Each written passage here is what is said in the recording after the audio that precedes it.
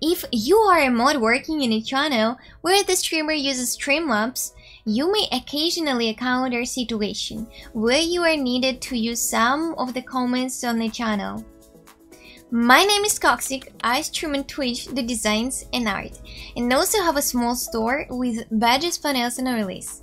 In this video, I will cover a list of the Streamlabs comments that are most commonly used to make it easier for mods to grab the information they need. If the streamer changes their game mid-stream, they may need a new Twitch title to draw in new users. You can help them change the title through Streamlabs with the set title command, followed by the name of the game. You may also need to change the game category with Streamlabs. You can do this with the command set game followed by the name of the game.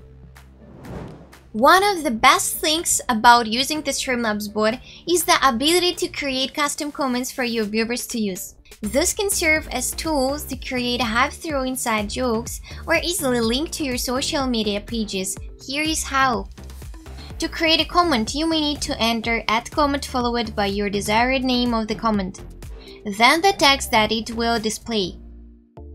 For example, if you want the comment to show a link to your Discord server, you could create the Discord comment that would post the link and a short invite message. Oh no, you made a typo!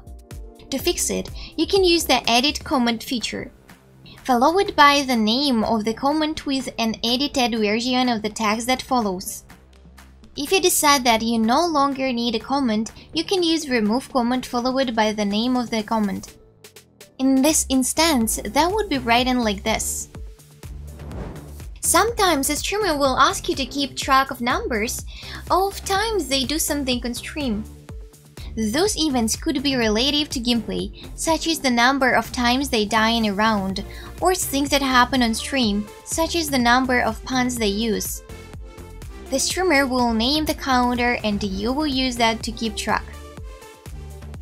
Here is how you would keep track of counter with the comment WOW. Add 1 to the counter WOW plus.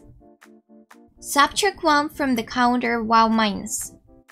Add 5 or any other amount to the counter WOW 5. Show the number on the counter WOW.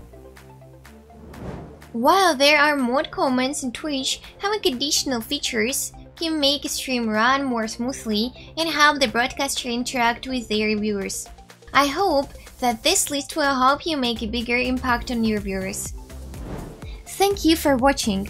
If you have any question, leave them in the comment. On my channel, you can find more videos on streaming topics and a link to my small design store for streamers in the description.